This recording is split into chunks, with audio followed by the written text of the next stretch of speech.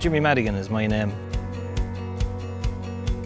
We have a very good farm here. It is reasonably dry and very good grassland and some very good arable land as well. It's primarily a beef farm. We finish roughly 150 cattle per year. All stock that's produced on farm is finished on farm. Our grassland management is based on a very long grazing season. We have paddocks roughly between 2 and 5 acres, mostly 3 and 4. We aim to graze in 3 days and rest for 3 weeks.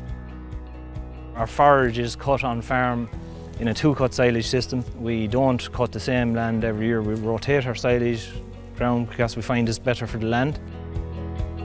In heavy rainfall, we move our animals more often. Maybe instead of a 3-day rotation, we'd move them every 2 days and leave grass behind.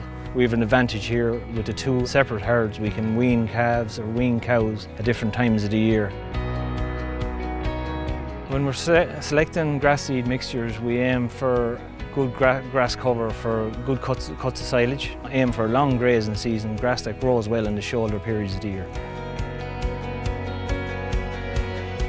I was in contact with the team from Germinal and we came up with a mixture and we went with it last year for the first time. The plan for the future would be to incorporate it in all our reseeding programme over the next number of years.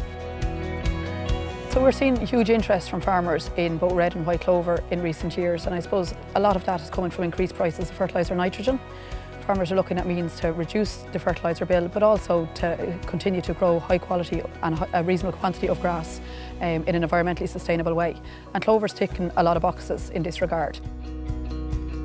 Over the last number of years, Germinal have been investing heavily in terms of their R&D and in terms of the breeding programme for our red clovers. And we've developed red clovers such as Aber Claret, which we're looking at here today, which has the potential to last for 4 years or even a little bit longer out on farm. Animals perform really well on clover, so where we have animals grazing grass clover swards, we do see a benefit in terms of animal performance, be that with dairy cows, beef or sheep as well.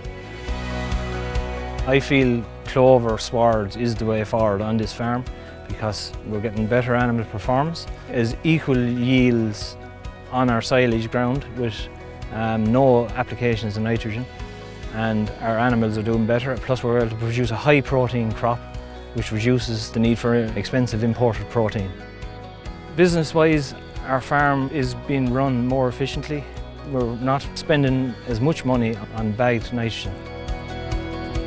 We've been working on our lime levels, our pH levels, our P's and K levels over the years.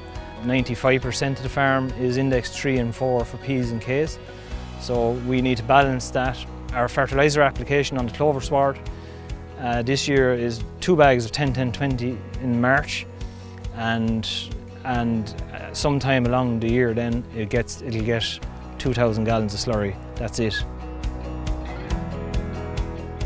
Irish farmers are looking to see what they can do in terms of reducing their environmental footprint while still maintaining a sustainable farm into the future. And we have a lot of farmers like Jimmy here grazing red and white clover swards and allowing them to reduce their nitrogen input and usage on the farm. And that's climate smart. That's ensuring they're going to be sustainable into the future.